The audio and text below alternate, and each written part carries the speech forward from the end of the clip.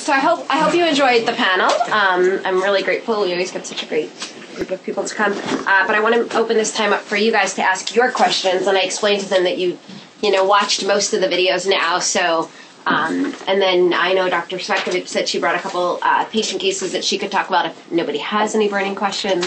But why don't we start with questions? Does anybody have any questions following the panel today? So one thing that I was thinking with all of these charting methods is that when you're growing up and like you first learn about having your period and like what that means, sometimes it can come and surprise you. And maybe when you're not like doing any of the birth control, you don't know when to expect it. So why aren't teenage girls taught this method kind of as a way to know like what to expect, and how can we incorporate that in our health education when we're younger? And what are your thoughts on that? Well, there are some instances in which there are taught. There's a program called Teen Star, which is actually an abstinence program, but the girls are taught to chart very basically. And in fact, Sister Hannah Klaus is right over here in Bethesda, and she's gone all over the world teaching this. And she found out what Dr. Duane said is that many did decrease their sexual activity, and those who were committed to it remain committed. The second thing is that there are some girls who started doing this when they were 12 or 13, and they actually predicted their first period. Pretty awesome. Yeah, I remember when I did my Creighton training, my Creighton teacher said, like, because, when you talk about this, you teach this, your kids pick up on it. And her daughter was like, when can I check my cervical mucus? And she was like 10. Her mother was like, you don't have any. She's like, but I want to check. And so her mother, like, taught her, like, well, when you wipe, she'd explain, like, the basics of how to, and so she did. And then one day she noticed mucus, and she predicted her first period before it. Like, come. She was very excited. But why is it taught But why is it not being taught to teenagers? Like in their health sex class. Right. It absolutely should. I think there's the fear of you're going to, and this is, I know Dr. Klaus has run into this with Teen Star, like, well, then they're going to know when they can have sex, and so they're going to have sex more often. But it's like, but we're going to put them on birth control pills, and then they're not going to have sex? I mean, so it's this schizophrenic society we live in. Like, we don't want to tell them about it, because then they might have sex, but we'll put them on birth control just in case they're going to have sex. It's like 6 to 1, half dozen the other. But a lot of organizations, a lot of groups are afraid of, this is going to encourage sexual activity, which is why Dr. Klaus has done the studies to show, no, it's the exact opposite. The other thing is it takes time. I am trained as a Teen Star educator, and the way the curriculum in Teen Star is designed is there's a curriculum for girls and there's a curriculum for boys, because they believe, like, you need to teach boys about their changing body and about their fertility and about their hormones just as much as you need to teach the girls. And so when I was the medical director at the community health center here locally, I had a male physician who was also a Teen Star educator, and he did a boys curriculum. Well, the boys curriculum is designed to meet once a month, 10 or 12 times over the course of a year, so you could do it like twice a month over a 6-month period. The girls curriculum, because you do need to go into much more detail, is designed to meet 20 times throughout the course of a year. Most health education classes have like 2 sessions at most on sex and sexuality, and they have to cover everything, so there's not the time. For those of you that are learning to chart, you realize, like, there's some time involved. So it's a matter of, like, what do we prioritize? But I'm a firm believer we absolutely should be teaching girls this from the time they're 10, 11, 12, from that empowering perspective, because of what you said. When you know when to predict your period, so that you're not surprised, like, oh, I'm on vacation in Disney World, and like, I'm not surprised. Like, I know, Monday morning, like, I know what to expect. And all of a sudden, it's like you're not caught off guard and you can prepare when you're going to travel. And, you don't want to be that girl who's like, on the tennis team and, you're all wearing white and, oh my God, I can't play in the match today. And so, very empowering. But it may even be an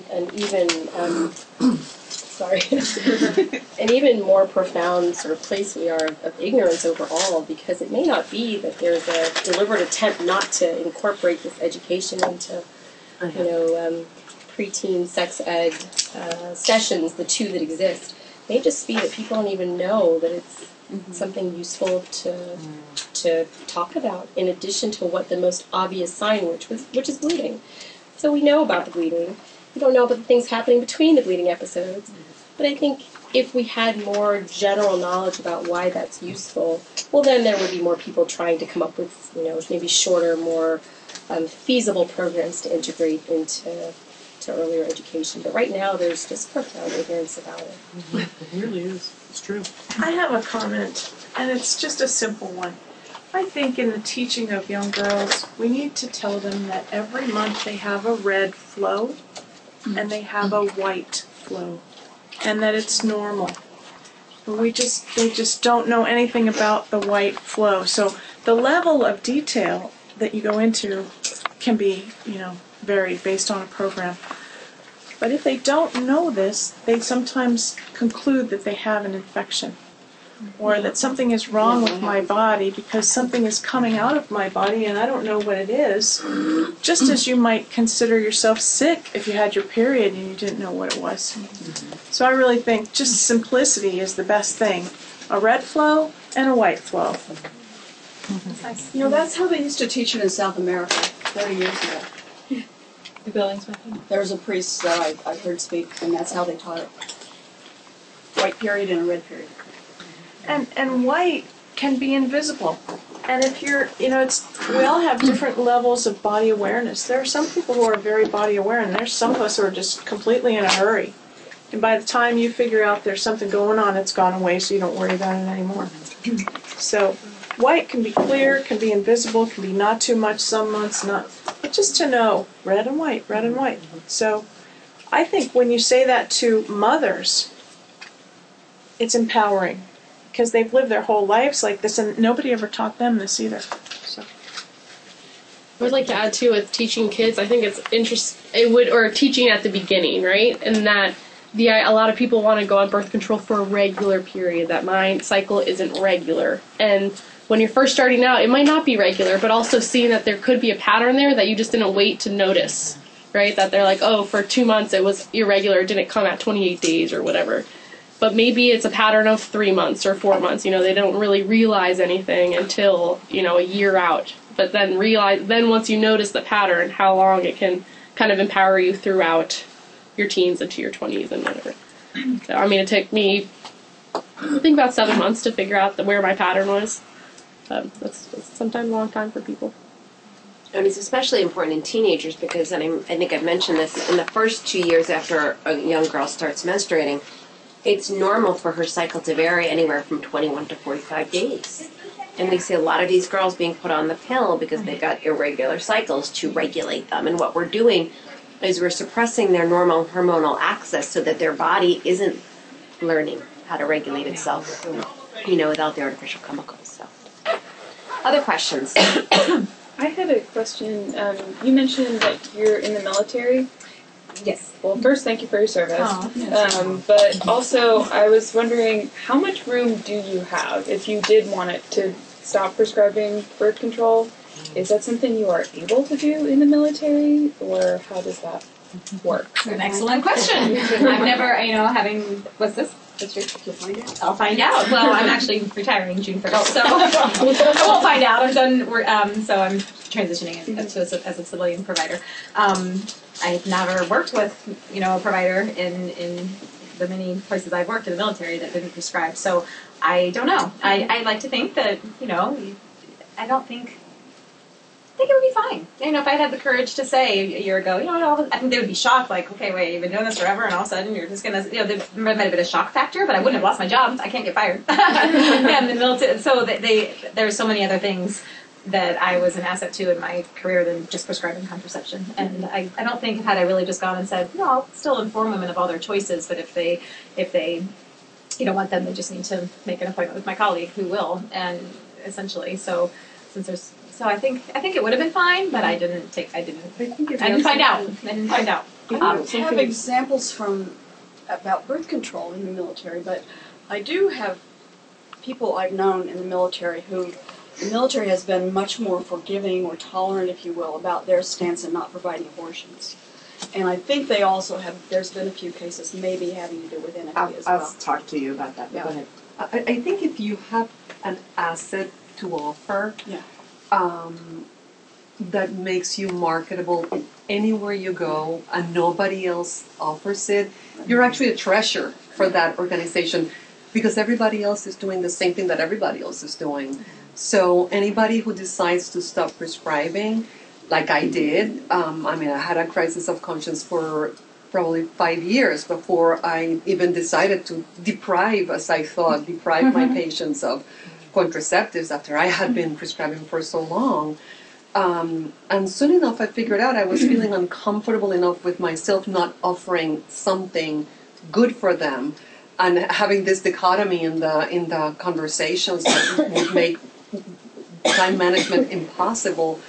So I think anybody in any situation that decides to stop prescribing and says, I decide from this day on to not prescribe, but I have this to offer, which nobody else is offering, will not be kicked out of a job because of that. Because you'll open a new market of services to a sector of wherever you work, military or in traditional job or in a hospital. So just what I tell people is to follow the conscience. You have to live with yourself. If you know you're doing something that can hurt people, but you have something that can't hurt anybody no matter how hard you try, you have to make that choice and take your stake. Just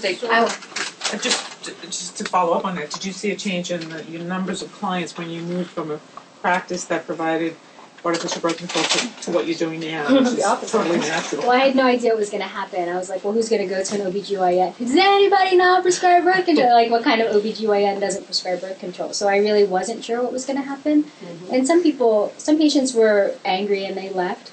And then, so this was like in 2009, like I said, and then 2013, St. Agnes Hospital called me and said, hey, we heard that you do natural family planning. Do you want to start an OB practice here? And within 2 years, I became the busiest OB practice in the whole hospital. Mm. So I don't, same thing happened to me. I want to speak to the military issue specifically because the very first year I taught this selective, one of my medical students was going through medical school in the Army. And so I had to do a military residency. And she went on to do a residency in family medicine. So it was a real issue. And what I see, unfortunately, happen is a lot of times I'll have medical students that are very interested in this or that decide they want to stop prescribing and so choose to go into radiology or pathology or some specialty where it's not going to become an issue, because they don't. There's a real fear there. I mean, you're investing all of this time. They're paying for your education. I mean, I think it's different when you're not in training, when you're active, as opposed to like when you're a student or a resident. To a certain degree, they own you more. And I think there is a real fear of loss of training opportunities, loss of job opportunities, not getting to do. I mean, they may say like, well, you can't do an OB-GYN residency. You can go do, sports medicine or whatever. But that first student, the first year that I taught, she called me when she was an intern. So 5 years later, and she found out, like, she was scheduled for her OB rotation next month, and she found out every Wednesday was IUD clinic. She's like, what am I going to do to after train? Like, I can't put IUDs in women. And she was understandably panicked, like, very concerned. She didn't want to be labeled as, like, the bad resident, the difficult resident, the resident's going to refuse. Shirking your duty. And what I explained to her is I said, you have rights. I mean, you have rights as a human being, as an individual. You've got conscience protection rights. I put her in touch with an attorney that helps protect and helps defend healthcare professionals to practice in accordance with their conscience. She did not end up having to place IUDs. I mean, she said, I saw more women, like she saw more menopausal women. They ended up giving her all of the non-IUD patients. And it was a very good learning experience for her because she actually got to see much more of a variety of women's health issues as opposed to just, doing IUDs. So if you are military, and if you're not military, and you choose or you think, I don't want to prescribe, I'm not going to sit here and say it's going to be easy. I went through residency prescribing. I didn't hear about fertility awareness until I was a resident, so it wasn't even an issue for me. There are residency programs that will accept residents both in family medicine and in OB. One of the things that FACS is doing is trying to survey all family medicine residency programs and then all OB residency programs to find out which residency programs will be more tolerant or friendly. But in the military, it's challenging, and might want to speak to it or not. But there are people like Anne that I can put you in touch with that have experience, and other residents that have gone through this that we can connect you with if it becomes an issue. The bottom line is you should all know that beyond this selective, part of why we formed FACS is to be a resource and a support system to help you, as you learn more about these methods and seek to integrate them into your practice, whether you choose to offer birth control or not. I mean, I've got people that are very active who put IUDs in and do tubules and, but they're like, how do I start talking about these methods with patients? I want to be able to support you, and I want our organization to be able to support you. So, great question. Other questions? This is more like a hypothetical situation, I guess any of you can answer, but the physician on the end put her case where she had the patient come in and say they wanted to be on birth control because they wanted to engage in sexual activity and kind of discourage it, and the mother was okay with it. But if the patient ended up engaging in sexual activity and did become pregnant, how do you deal with the patient and the mother maybe coming back to you and saying, like, this wouldn't have happened if you just put them on birth control? Yeah, I think, so I had a patient recently who came to me, and she had her 10th abortion. And she's been my long-term patient, and clearly she's using abortions as her form of contraception. But she'd been on contraception in the past and still had all of those abortions. So anyway, so the way that I think about it is, at this point, it just sort of becomes like my own spiritual, personal philosophy, which is that I ultimately believe that it is not good for them, and that if this is what happens as a consequence, helping them to continue on a self-destructive road is still not good for them. So a 15-year-old came in, was having her second baby, and the resident said, we need to put an IUD in as soon as her placenta comes out, right? And so, you're like, well, this is not the underlying problem. The underlying problem isn't that she doesn't have an IUD, right? This is not why she's here a second time with a baby. But certainly it is a struggle to think, well, if she comes in with a third baby, should I just put that IUD in? But ultimately, the way I think about it is no, because I don't want her to continue doing what she's looking for love in all the wrong places and continuing on this path of very self-destructive behavior. I'm still not going to enable it, no matter what happens. And at 15, she's probably being abused. I'm sorry. I mean, she's 15. If her boyfriend but even not 15, even older, exactly. But you have these unwanted pregnancies, or women that say, well, maybe if I'd been on birth control, I wouldn't have had this abortion. Well, my patient didn't even say that. She had been on abortion. I mean, she had, that's also the funny thing about contraception and abortion, artificial contraception and abortion. It doesn't actually turn out medically that as the incidence of artificial contraception has risen, the incidence of abortion in the United States has not gone down. Neither has the incidence of unintended pregnancy in the United States gone down. That's what the huge paradox is, right? You would think, well, we just need more and more and better contraception, but again, the incidence of unintended pregnancy in the United States is about 51%. That's been like that for a very long time and has actually risen. And the incidence of abortions, goes up and down, but still hovers around 1 million. So despite all of this contraception, it's not really going down. And in fact, the Guttmacher Institute, which is the research arm for Planned Parenthood, they've done research that shows that more abortions are done on women who are using birth control at the time that they got pregnant. So over 54% of women got pregnant on contraception and then had an abortion. So it gets to the point that there is no method of birth control that's 100% effective. So and I think we convince women that birth control is effective, even IUDs. I mean, I had a baby that I delivered with an IUD, implanted in the side of its head. I mean, that's the reality. I mean, the likelihood of getting pregnant with an IUD, yes, is significantly lower, than if you're just not using anything.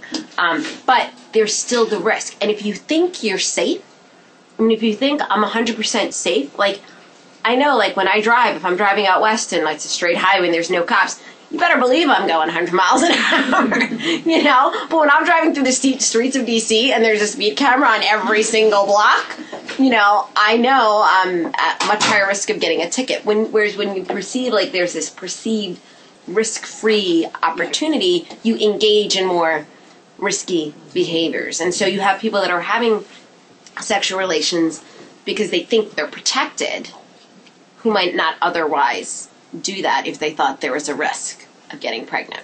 Does that make sense? It's called risk compensation. I think one of the best things we can see in the medical literature is looking at HIV/AIDS in Uganda, right? And so their incidence of HIV/AIDS in the population between 15 and 45 years old was like almost like 12% or something like that. And all of this, use condoms, it wasn't budging the HIV/AIDS incidence in that country until the government, as a public health initiative, started this program called ABCs, the first one being abstinence and the second one being be faithful. And it was everywhere, and you see the signs that they had, like, being a virgin is good, and it wasn't any kind of moral message. It was a public health. Our HIV/AIDS rate in this country is the worst in the world. And it wasn't until they did that and made condoms the last choice that their incidence of HIV/AIDS dropped to less than 5%. It was this huge success. And so the only country. Right, and it's remarkable, right? So because you have this thing of risk compensation where you're like, well, if I can use a condom, I will engage in this risky behavior. When really, you just want to not be in that risky behavior. You know, you don't want to drink and drive. You don't want to just say, well, I'm going to put on a seatbelt, right, and drink and drive. You want to not drink and drive. And so, you know, I think that's also a part of encouraging chastity or like real responsible sexual behavior. We're like, is it really okay if you get pregnant? You know, is this okay? Because ultimately, family planning requires some maturity and some motivation and some discipline, whatever it is, even if it's a condom. It requires those things, and teenagers are working on that, but they're not there yet. A lot of adults aren't there yet. But you just have to keep in your mind that it requires those things, and just to hand out birth control pills to everybody obviously hasn't worked. It's never going to work. Just off that, would you feel the same way if the patient was going to engage in the activity no matter what? Like if you knew that they were still going to do it, even if they knew they were at more of a risk? Like, would you have the same opinion on prescribing the birth control? Yeah, because I still ultimately think it's not good for her. And she can get it from someone else. Right. But it doesn't have to be you. Medical professionals deserve to have a conscience as well. You are not a store clerk who has to sell anything that the patient wants. You have to think about what is the best medicine. And I didn't come to that, like, I still think it's bad for her, like, very easily. No, right. It's kind of like, it was kind of like initially when I stopped, I'm like, I am so sorry I'm not giving you birth control anymore. You know, and it was really after having stopped it and seeing kind of all the good that I thought was doing wasn't really that good, that it's just now over time been something that I feel very certain about. I mean, I would say I would still do the same thing, but it's more so because I know when I'm giving a woman birth control, I'm giving a healthy person a drug that has serious side effects, you know? And so I think I would feel far worse. I mean, I remember having a patient who was 24 years old who came in for a refill of her birth control. That was what she was there for. And at that point, I was still prescribing. So she was scheduled to see me, and I did her physical. She was a little bit overweight, but, you know, like 27 BMI. It wasn't horrible. But her blood pressure was 180/90. I'm like, huh. So I rechecked it because I'm like, oh, that may probably, you know, and I got like the same thing. And I went through her whole history, and the only thing that had changed was the birth control pill. I'm like, I can't in good conscience refill this medication for you because I think this may be causing your elevated blood pressure. And for her, fortunately, it didn't have any significant side effects. But the birth control, the side effects of hormonal birth control are real. They're often underestimated or not talked about or, you know, glossed over. But they are real. I mean, to the point that, you know, studies show 65% of women stop using birth control within the first year because of the side effects. whether it's like minor, and not that any side effect is minor, but like whether it's a mild side effect like mood changes or weight gain versus more serious side effects like blood clots and stroke, or increased risk of cancer. I mean, there are real side effects. So I can't, in good conscience, give a healthy person a drug that I know is going to put them at risk for other issues. So, and you might think like, well, they're still going to do it anyway, but it gets back to am I going to enable them? Am I going to allow, like, as a parent, am I going to let the teenage kids sit at my house and drink alcohol because I'd rather them do it safely in my home than, no, I'm going to tell them you shouldn't be drinking at 15 years old. I'm not going to enable them by saying, well, I want to make it safer, because then by doing that, you're saying, I'm giving you permission that somehow that this is okay. Whereas if somebody is like, no, this is not okay, this is not good for you and not good for your health, it's amazing. Those patients will come back to you after. I mean, I had patients when I transitioned over to start prescribing, I thought I was going to lose all of them. And I had a lot of them that went to my colleagues for their birth control, but they still came back to me for that reason. Like, I know you care. Like, you're willing to say no. And it was a very interesting experience and a very gratifying experience. I did lose patients who were like, well, I can't believe you're doing this to me, you're a bit. And I'm like, I'm sorry, I'm still here for you no matter what, like, to address all of your other healthcare needs. So it's difficult. And like Dr. Sora said, it doesn't happen overnight. It's an evolution. So I think going off of that it doesn't happen overnight, that I think for most of the physicians here, healthcare providers, that you learned about this out of after school. That for us in school right now, still saying, at least being taught LARCs are the best thing to prescribe first off. How do we incorporate this in going out into my clinical rotations next year? Like, I still think it's, at least for me right now, it is an option. And if we're going to argue, I don't know, that I don't think it can be all or none for us, but it's an option that we should include when we have those conversations with our patients. That if you're gonna give them the options for, the LARCs, any other birth control, I don't know what else, I guess Georgetown might still offer. I don't know the details on that, but that this is one of those things to offer. So how do we, I guess, grow, and how do we get the word out that it's to the rest of the world that we can't say it's all or none, but that it should be an option that we're aware of? Well, I think, first of all, you work on your own knowledge base. So you can do that on the internet, you can do it by books, you can do it by a whole bunch of literature.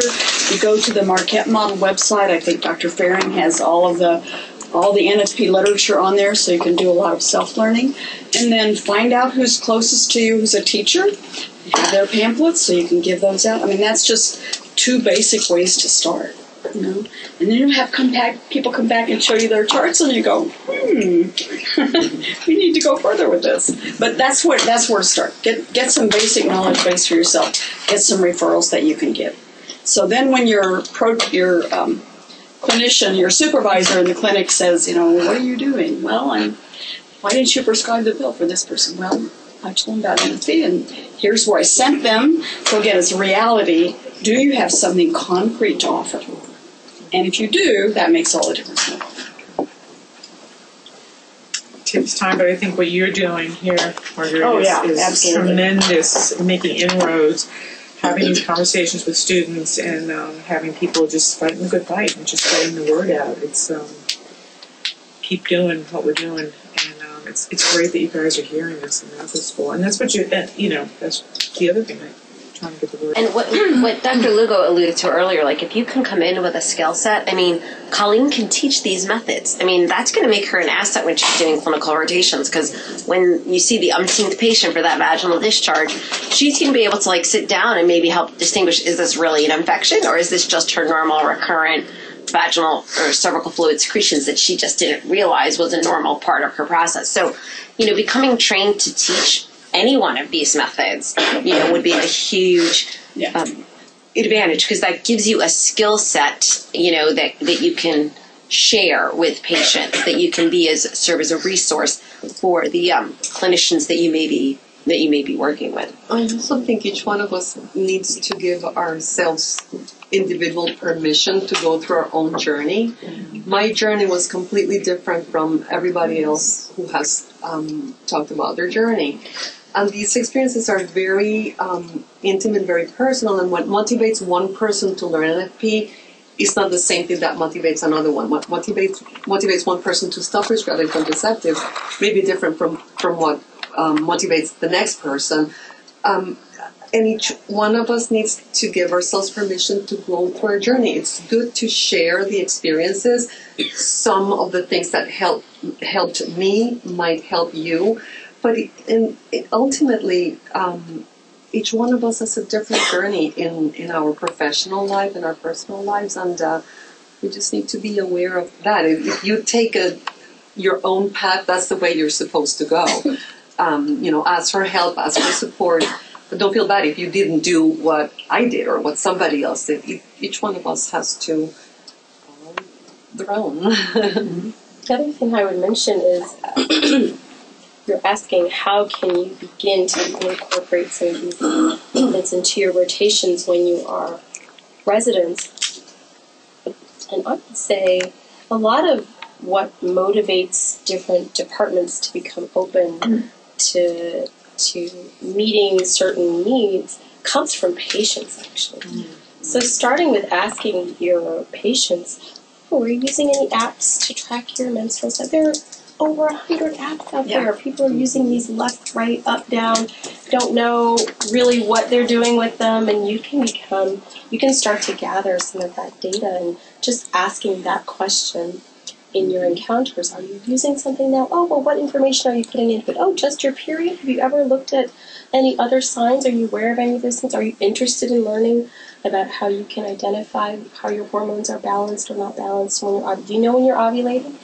And people really like to have that conversation. A lot of women have ideas about when they think they're ovulating, and they have never been asked that before, and they've never had a doctor who is interested in what they are already tracking. And so as soon as there is some patient demand, then we try to meet those needs. We're very interested in patient satisfaction these days. And I think that's another avenue that you can tap into. I think two important follow-ups to what Dr. White just said. The apps issue is real. Women are using these apps, and as she said, there's over 100 of them out there. Dr. White and I and a couple of our FACS colleagues actually did a review of all of these apps. Most of them are not based on evidence-based methods of fertility awareness that you're learning. Some of them are really glorified calendar calculation apps. They may ask women to enter their temperature and their mucus, but then they don't use those observations at all. So of the apps that are out there, there were about 10 that we would recommend. So I will make sure to send you a link to the summary of that apps review, which shows of the 100, we only ended up rating 40 because some of them had disclaimers, do not use if you're using it to avoid pregnancy. Well, that's fine if it's somebody that just wants to track their period, but if it's being perceived, well, that's a problem. So we excluded those, and we excluded those that were not based on evidence-based methods. So I will send that to you. The other thing with regards to student and patient interest, I mentioned earlier, I have students that have worked with me on their ISP project. I'm currently working with 2 students from the University of Minnesota. One of the students for her OB module had to do a brief survey presentation about something. So she decided to post on her Facebook page a few questions, 2 women saying do you use a natural method of family planning? Have you talked with your doctor about it? What has been your experience? Would you refer patients to your doctor? She had to shut the survey down in 30 hours because she had over 300 responses. Wow. She was inundated by women who had a lot to say about their experiences talking about natural methods of family planning with their doctors. And suffice it to say, it wasn't very positive. A lot of women felt very put off and dismissed. Patients who were doctors themselves felt completely insulted by their colleagues who would mock them for choosing to chart their cycle. And so people are using these methods, it's just we're not, and what happens is what they would say is I won't ever talk to my doctor about it again. So then they either stop seeing that doctor or they don't talk about it.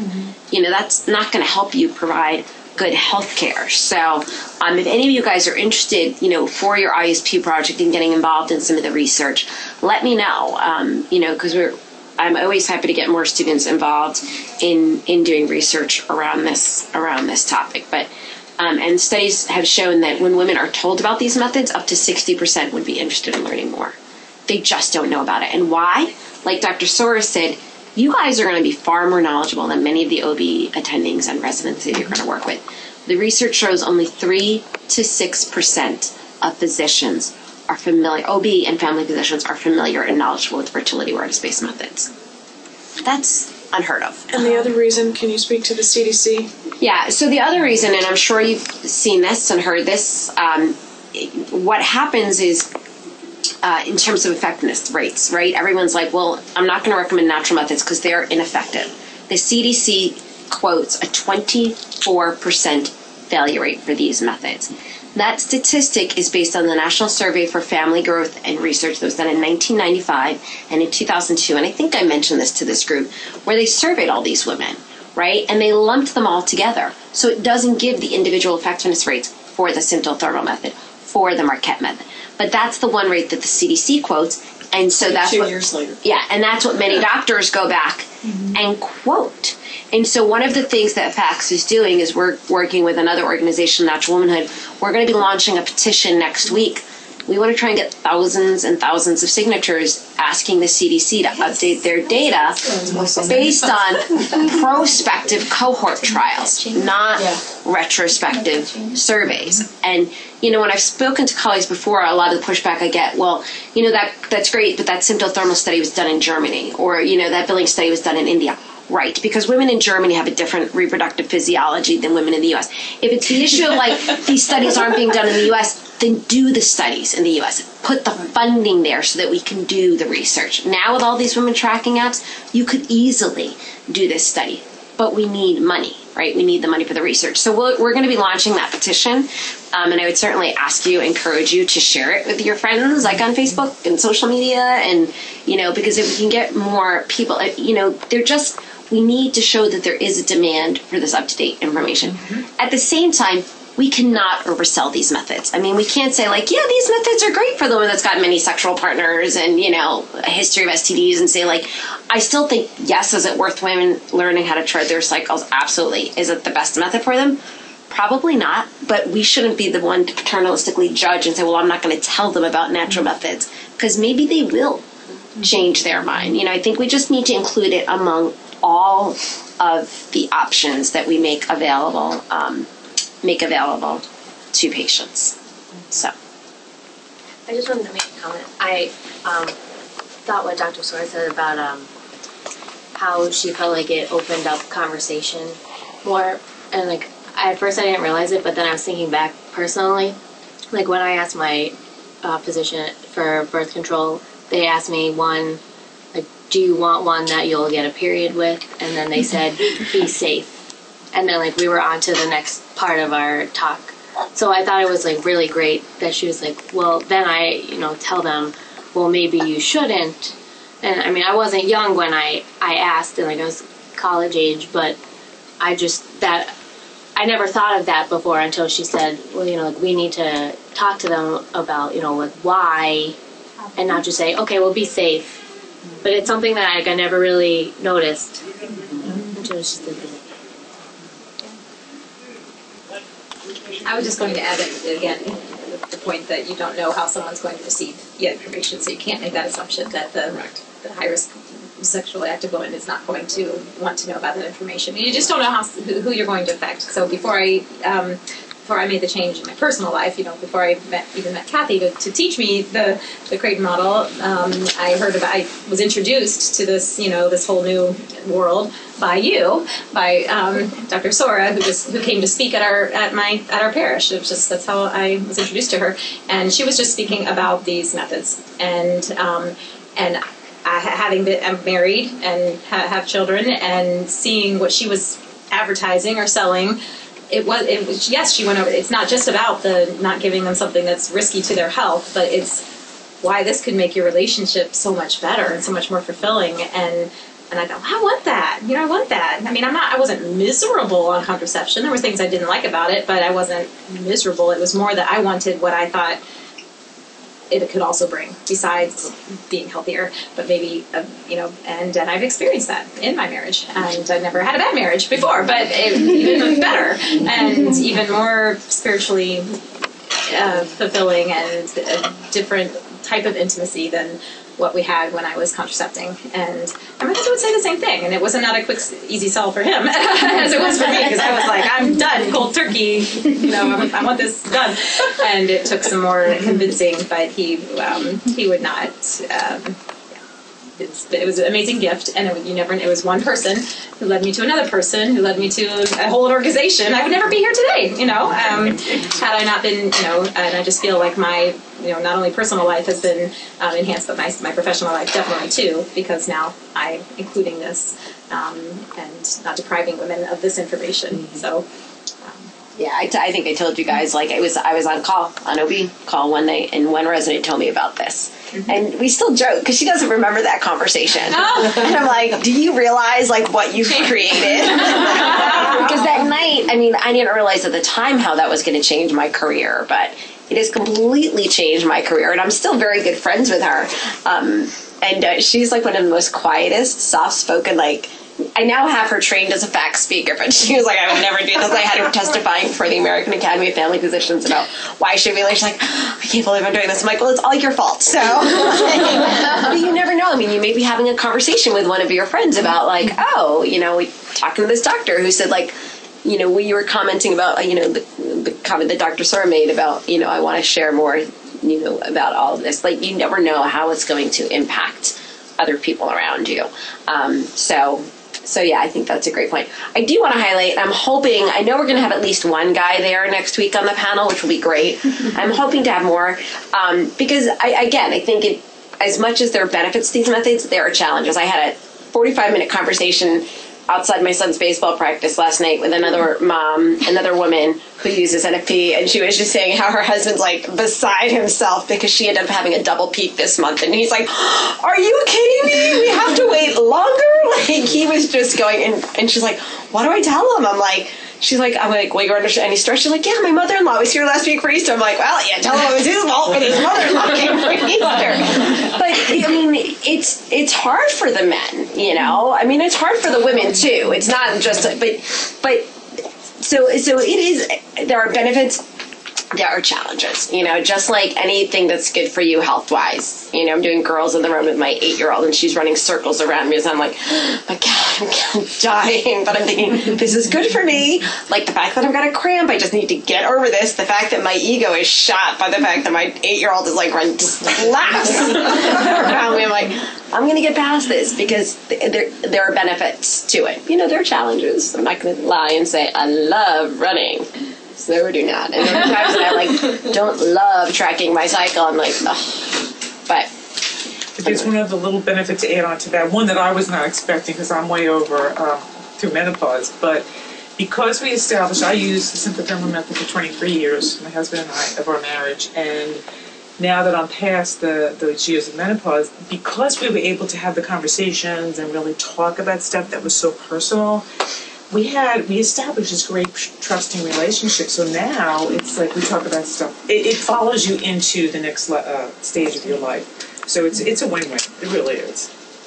So that reminds me of something that one of you that were charting commented on in your chart, and I think a couple of you made this comment about how the neat thing that you've discovered so far is how it's just made you more aware of your body. And when I read that, I thought to myself, that is so true. And for me, what I found is it not only made me aware of my body in terms of like my fertility, like, obviously like you're taught to tune into your body, but I found when I had children, it made me so much more aware of them. And so with the breastfeeding, I found breastfeeding to be so much easier because I had been training myself to tune in, like to tune into those, nonverbal forms of communication, the way your body is speaking to you. And when I had a baby, like the way my baby was speaking to me. So I found that whole bonding and breastfeeding relationship.